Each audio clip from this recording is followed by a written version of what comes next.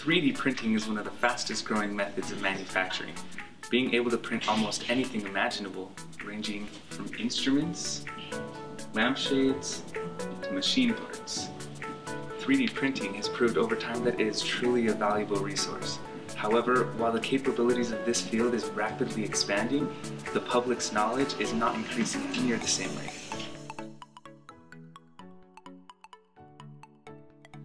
3D printing, I know that you can print like parts for something without having to like manufacture a whole new good. So you can do like small things, and you can like design 3D stuff on the computer to be printed. That's what I know about it. So 3D printing is a way just to produce a solid good. Normally it uses some kind of plastic, and it does so by laying it down in layers to build some solid physical product. So I know that 3D printing is done, I think, with a polymer like ink inside of it that keeps its structure up as it dry. You have to do it layer by layer, so you can't really, there's certain objects you can't print unless you print it piecewise.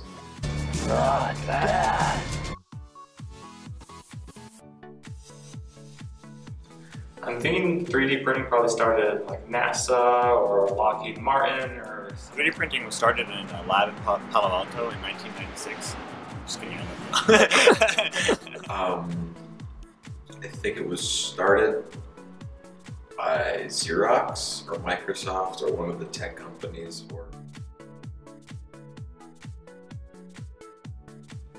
I'm guessing 3D printing's probably been around for maybe 5 years. I heard about it before my mission a few years ago. And it wasn't really a common good, and now like most universities and labs like have their own. So. I mean, most technologies have been around for a lot longer than they've been widespread. So my guess would be it was started in the 90s. Given the nature of the question, probably been around since the 80s, just none of us know about it.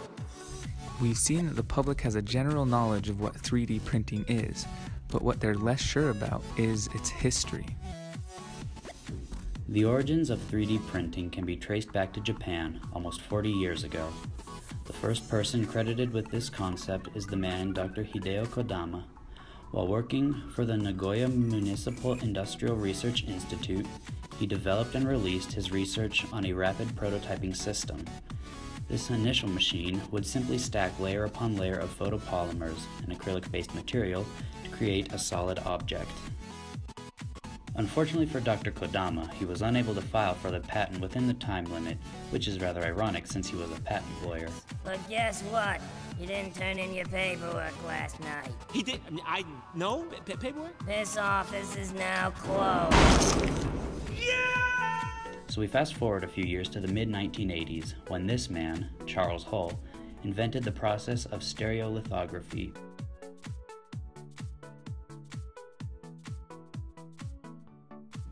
It too used photopolymers, but in liquid form, and exposed them to UV lasers which caused them to harden. He received the first patent for his machine, the stereolithographic apparatus, or SLA, machine.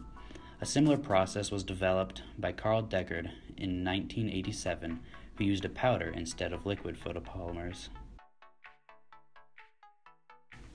Over the next several years, the technology underwent further changes to make it a faster, more efficient process. One notable development was the creation of fused deposition modeling in 1989 by Scott Crump, which takes a melted down material, pushes it out through a nozzle, and places layers of filaments upon one another.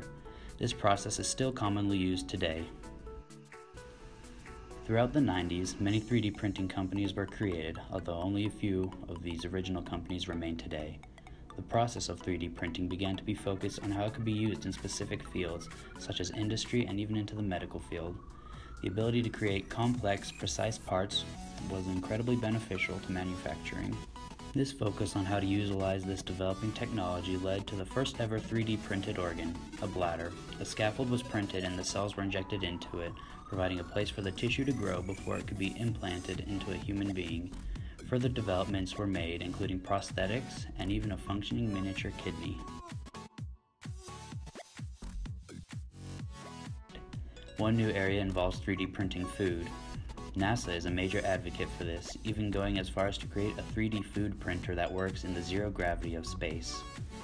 In not even 40 years, 3D printing has gone from its infancy to a full-fledged industry. The possibilities for design and creation are almost as limitless as the human imagination. As time goes on, we may see it expand to further areas, including construction, the music industry, and others. We continue to push it to the limits, and by doing so, we are paving the way to the future.